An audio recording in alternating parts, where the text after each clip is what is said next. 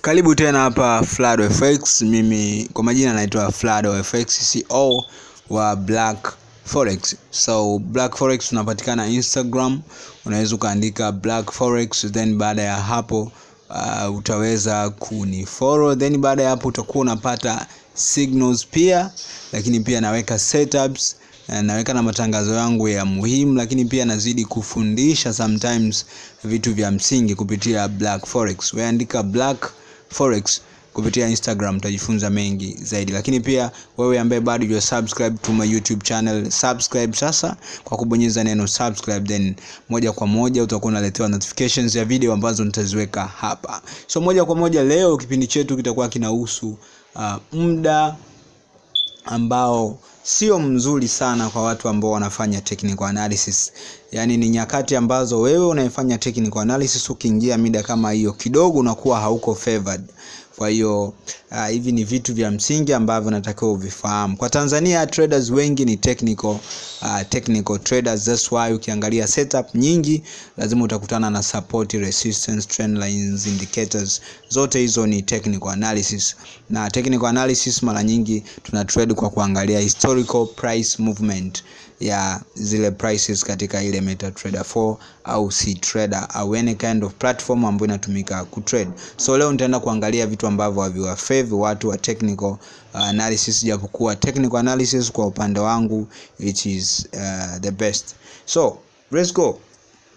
Kitu cha kwanza, during news, wakati kukiwa na news, wakati kukiwa na news tayari inakuwa very favorable kwa wale wanaofanya fundamental analysis, because in forex tuna technical analysis, tuna fundamental, tuna sentimental, japokuwa sentimental pia inaingiliana sometimes na fundamental. So wakati wa news, kwa nini utakiwi kuingia technical trader? Because what happens, huwa kuna kitu tunaita spiking, kwamba zile candles zina move randomly and therefore zinaweza ukakuta zinaenda against your setup, zinagusa stop loss na unakuwa kwenye hasara. Kwa mfano baadhi ya news ambazo zinaweza zikasababisha kitu kama hicho ni high impact news. Sio kila news ambayo inakuepo kwenye soko basi wewe eti technical trader utakiwi kutrade. No, sio kweli. Ni only high impact news, kwa mfano NFP, CPI, FOMC, okay, retail sales, umenielewa News kama hizo, news kubwa kama hizo ndizo ambazo hazimfavor mtu ambaye anafanya technical trader kwa muda huo. And therefore hii wanawashauri watu wengi sana kwamba unapokuwa unaweka order, make sure before hujaweka, nenda kwanza kaangalie kwenye forexfactory.com au ile app yake ukidownload.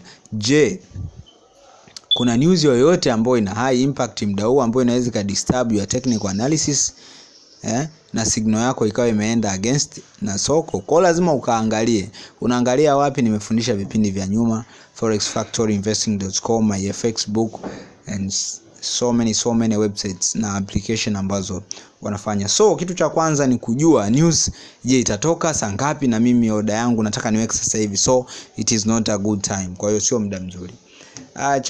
Cha pili ni kwamba hii nimeandika saa 6 usiku. Okay, hii inamaanisha saa 6 usiku. Saa 6 usiku sio muda mzuri.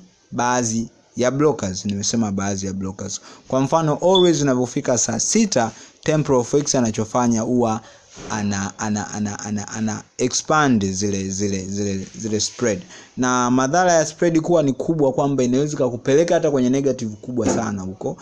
Unashangaa unaona kabisa candle like imeshavuka kwenye ile mstari wa order, ila bado unaona kuna negative $20 hivi. Sasa hiyo ni kwa sababu spread imekuwa kubwa. Kwa maana hiyo sasa, kama uliweka order yako before, unaweza ukashangaa kwa nini negative inakuwa kubwa kiasi hiki, na inaweza kapelekea hata kublow account yako. Kwa you must be very careful wewe ambaye ni technical trader, lakini pia wewe ambaye unafanya fundamental pia, hii ni kitu cha kuangalia pia. Sasa lazima ujue, lakini technical fundamental trader hatakiwi kuangalia sana, because whenever there is news, kukiwa na news tu siku zote spread was na expand. Umeelewa? Kwa technical fundamental trader ana experience na hivi vitu, lakini hii expansion ya spread ghafla usiku mara nyingi huwa inawakosi sana technical trader. Kwa lazima uwe very careful hapo. Ukiachana na hiyo, closed market centers. Technical trader pia anatakiwa kuwa makini na market sessions au market centers. Kwa mfano pale ambapo unataka kutrade labda Australian dollar NZD, alafu unaona kabisa muda unaoingia ni saa 10 jioni, huo sio muda wa kuingia kutrade pair kama hii, because according to those 4 market sessions ambazo tulizifundisha huko nyuma, London session, New York session, Tokyo session, Sydney, lakini pia na Frankfurt session Ulaya huko Ujerumani, unakuja kuona kwamba sio kila muda unatakiwa kuingia sokoni. Kuna muda sahihi wa wewe kuingia kufanya trading yako, na muda sahihi unatakiwa kuangalia zile market sessions kwamba inafunguliwa saa ngapi, inafungwa saa ngapi. Kuweza kuziangalia hizi unaweza kupita forextimesonconverter.com, na nimefundisha pia nyuma, so unaweza kaenda kuangalia. Na kwa haraka tu ni kwamba katika London session kuna kuwa na pair gani ambazo unatakiwa uzijue. Kwa hiyo linavyofunguliwa lile soko unajua kabisa limefunguliwa soko la London, kwa hiyo pair fulani zitakuwa active. Likifungwa unajua kabisa pair fulani ndo zitakuwa inactive. Kwa hiyo lazima uangalie London session, kuna Euro GBP, New York session unakuta una CAD, USD, kuna Tokyo JPY CHF, kuna hii nyingine ya mwisho Sydney, Australian dollar NZD. So those are the market centers, na muda gani zinafunguliwa zinafungwa. Just go to the Forex Time Zone Converter, huko utaenda kuona wanakuonyesha, lakini pia kumbuka zinabadilika kulingana na majira, so lazima uwe very careful. Holidays, huu ni wakati ambao sio mzuri kabisa kwa technical trader ambaye anategemea only kufanya analysis from the charts, from the price movement. Sasa wakati wa holiday ni kwamba unakuta watu wanapungua kwenye soko, lakini pia kwa hiyo unakuta lina misbehave fulani. Kwa hiyo lilivyokuwa lina behave unakuta linaenda kinyume kidogo. So ile misbehavior ndio ambayo si hatutaki katika forex, kwa sababu inatufanya tufanye analysis ambazo sio za kweli. Unakuta unafanya analysis hivi alafu unakuta jibu linakuwa kinyume. Kwa wakati wa holiday, kwa mfano kama Christmas au Pasaka, holiday kubwa za kidunia, mara nyingi sometimes inatokea soko linafungwa kwa sababu volatility inakuwa chini zaidi ya volatility ambayo inahitajika ili soko la forex liweze kuendeshwa. Kwa holiday pia ni kitu cha kuangalia sana. Ukiachana na holiday, tuna the opening of the market. Mara nyingi especially Jumapili saa 6 usiku soko linavyokuwa linafunguliwa, mara nyingi huwa sio muda mzuri sana wa kuingia wewe kutrade, kwa sababu sometimes unaweza kukuta lile soko linaanza na gap. Sasa kama ulilaza order hapo ndo inakuwa shida, because ile gap inaweza kaenda against. Nilikuwa naongea na mwanafunzi wangu mmoja, ni mdada, nimesahau jina lake. Alikuwa ananipa alifanya ile alikuwa anafanyiwa account management. So alimpa mtu pesa yake akaweka, kwa yule mtu akawa anamtradia. So alikuwa anaona pesa zinapanda ikafika muda $500.